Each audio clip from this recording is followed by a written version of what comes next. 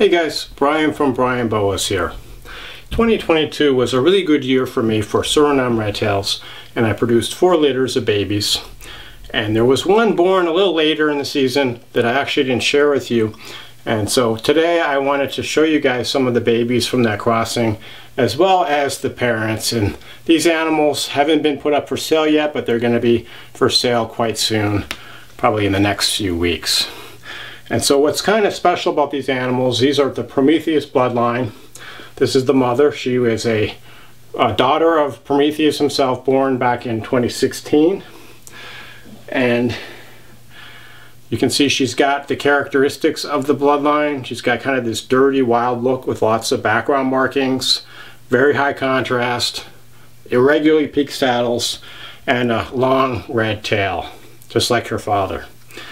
And so what's kind of special about this particular litter is that the father is also from the Prometheus bloodline. Prometheus was his father also. So this is basically a line bred cross that I did to try to enhance the appearance of the animals as far as the characteristics from the Prometheus bloodline. And so these guys you can kind of think of as double dose Prometheus. And I know people use that term with regards to different morph bloodlines, but if you're talking about the Prometheus bloodline, the animals that I produced previously have all been just 25% Prometheus, because they're basically grandchildren of Prometheus, whereas the babies from this litter are 50% Prometheus because the parents were both siblings or offspring from Prometheus. And so it is an inbreeding. And I thought about this, should I be inbreeding? Is it that big of a deal? I've done a lot of comments or done episodes in the past about inbreeding.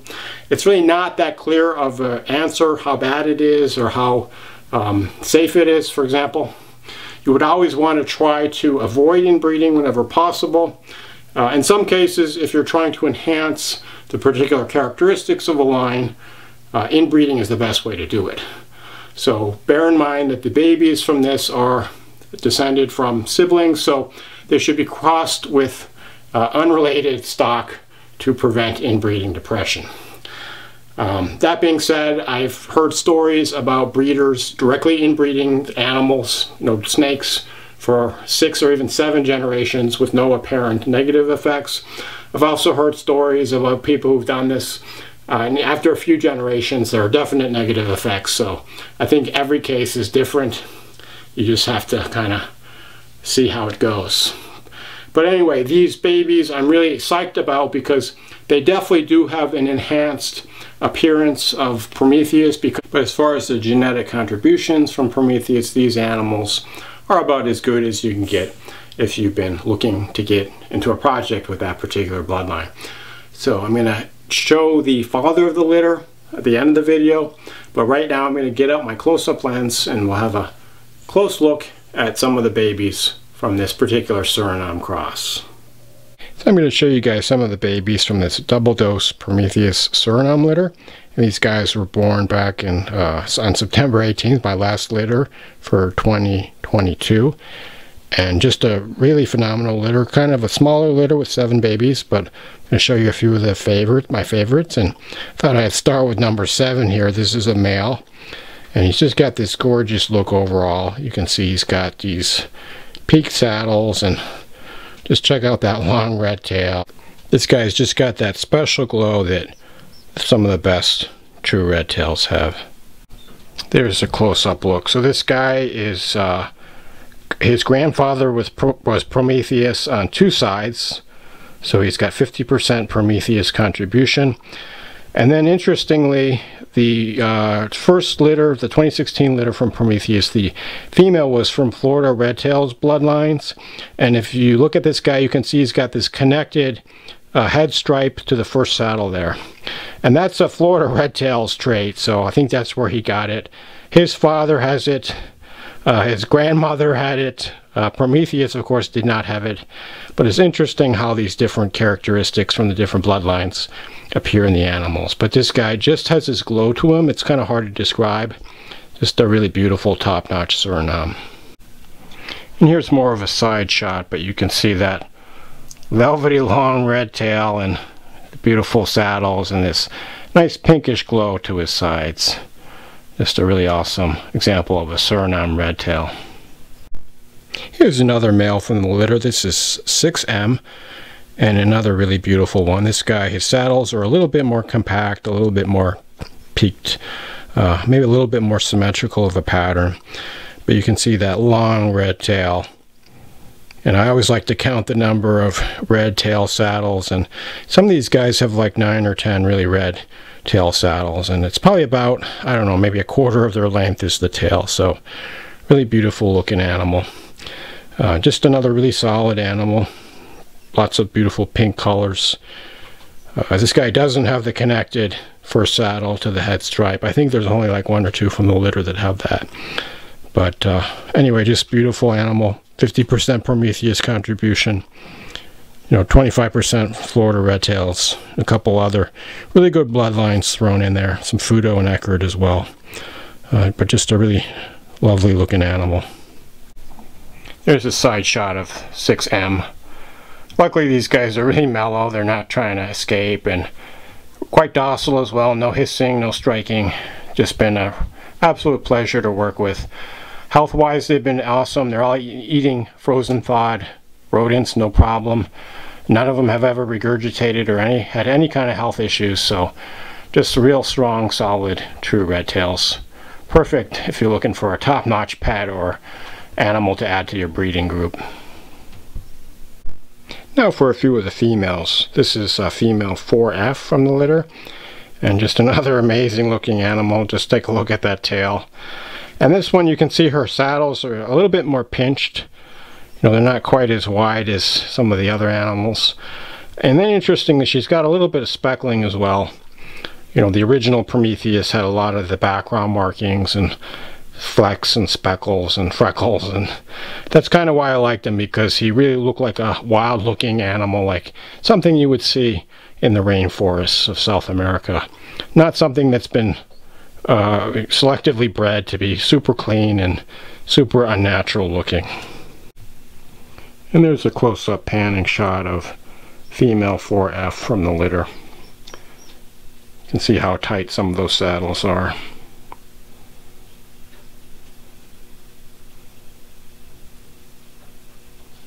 So these are all really beautiful animals. I think it might be, all the animals included, probably my best Suriname litter I've ever produced, quite frankly. Here's another female. This is female 5F. Just another really nice example. This one has kind of more jungly looking saddles, and by jungly I mean that they're kind of a little asymmetrical and not perfectly symmetrical or perfectly shaped, but just kind of what you would expect from a more wild looking animal. But then check out that long red tail. And there's a close-up. You can see the shape of her saddles and some of the background markings. This is kind of more what the original Prometheus looked like, and as these animals grow up and mature, they'll get a lot more contrasty and more of a darker background color, and the saddles just really pop out. Okay, one more animal to show you, and maybe I've saved the best for last. This one is 3F. So this one is just kind of got it all. I just love the shape of her saddles. They're, the perfect placement, the perfect amount of contrast, the very long red tail. Just a gorgeous looking animal overall. I'm not planning on holding back any of these animals because I've got so many Surinames that I've held back over the last few years, but now I'm really having second thoughts, because this is exactly what I look for in a boa, for my Suriname breeding trials. I'd have to say that this one and the first male, number 3 and 7, these are just phenomenal looking animals, and but you can't keep them all, as they say. Anyway, beautiful, beautiful animal. Just love the look of this one. Just check out the contrast between the background color and those saddles. And this female actually hasn't shed lately. It's been about a month and a half, so right after she sheds, she's going to look even brighter as far as the color, but just a beautiful, beautiful animal. Suriname female number 3. You can't beat number 3 and number 7 are lucky numbers, and I think from this litter, these are probably definitely the two standouts, 3 and 7. So those were some of the double dose Prometheus Bloodline babies that I had last fall. And these babies will be up for sale shortly. I just have to get my camera out, take some nice pictures of them, which has actually been on my list of things to do for the last couple months. But we'll get it done soon here. So I thought I'd end it by showing you the father of the litter. So this is another 2016 Prometheus Bloodline baby, who Prometheus was his father. And he definitely has the looks of the particular bloodline.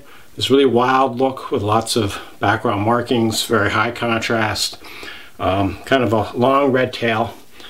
He's kind of in a darker phase right now, so his tail is kind of a little bit darker red. But you know, typically he has a long, deep red, bright tail, as well as the high contrast markings. Just a really nice looking Suriname redtail. Look at all the speckling on his belly. And this particular line is kind of what I would imagine a boa living in the rainforest to look like. You know, not something that's been cleaned up by captive breeding, you know, to look like a sanitized pet boa, but more of a wild look to it. Anyway, hope you guys enjoyed this video and looking at these boas. As always, shoot me any questions or comments you might have. Thanks for watching, and enjoy your boas.